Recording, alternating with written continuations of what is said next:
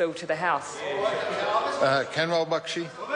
Mr. Speaker, I stand to support the Regulatory Reform Repeal Bill on its third reading, which is divided into 13 different bills.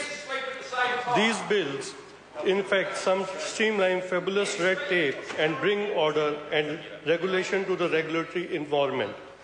The government is strongly focused on assisting businesses by removing duplications and getting rid of unnecessary requirements and clearing up irregularities, thereby raising economic growth and living standards.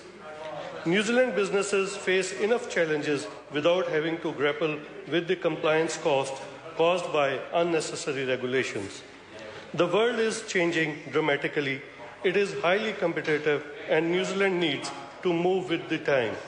It is vital that improved but essential legislation be set in place.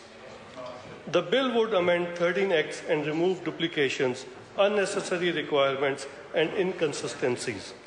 Among the changes was a proposal to amend the Companies Act 1993 to allow companies to choose whether to use electronic shareholder participation. This could save New Zealand companies up to $1.5 million in total each year. Another change was to amend the Unit Trust Act 1960 so financial statements and accounts could be distributed electronically and amend the Film and Video Publication Classification Act 1993 to modernize the labeling. That would reduce compliance costs by an estimate $2.4 million in the first year and $3.1 million in 5 years.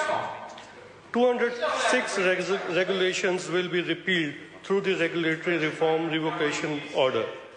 These are just 3 acts which will make enormous differences in New Zealand businesses.